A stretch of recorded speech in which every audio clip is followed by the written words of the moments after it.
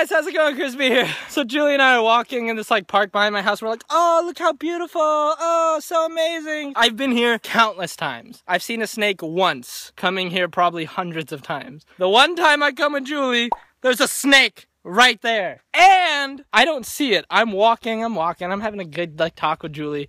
Apparently I was about to step on it and Julie goes, ow! And she does it so loud that it scares the out of me, and I'm panicked by her scream more than anything. So I'm like, what? And then I look down and it's right under my foot, and I'm like, no! Because I just imagine it's gonna bite me any second. So like I freaked out and ran, and now Julie and I are separated by this snake barrier in the middle of the road. Julie! Chris! I'm sorry I screamed. I didn't know what to do. It's okay, you panicked. It's alright. Why are you just in the middle of the road, guy? Go away! He's staring right at me. Really? Yeah, I can see him looking right at me. He hates me. I almost stepped on him. I don't blame him. Sorry. Maybe move when someone's walking. It's not all on me. It takes two to tango, buddy. Julie! Chris! How do I go back? How do I go forward? This is a horror movie. This is a horror movie. So obviously I'm an editor for a reason, because my nose is runny. I'm really allergic to everything nature. I started feeling like crap suddenly. I almost stepped on a snake.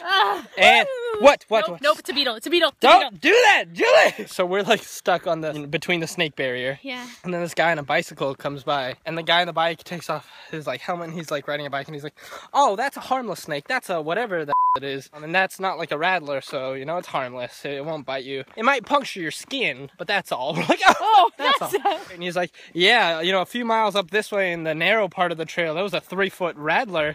We're just like, oh, we're going back. Thanks, thank you, we appreciate it. So I'm never going to nature again. No, never. I tried to be healthy and go out in nature and walk and maybe film something. Nope. If I ever need a nature shot for anything, I'm gonna green screen it. I hate nature. And I feel like I just went through an emotional journey with my boobala. Hey guys, how's it going? Crispy here. So I'm at the Video Music Awards with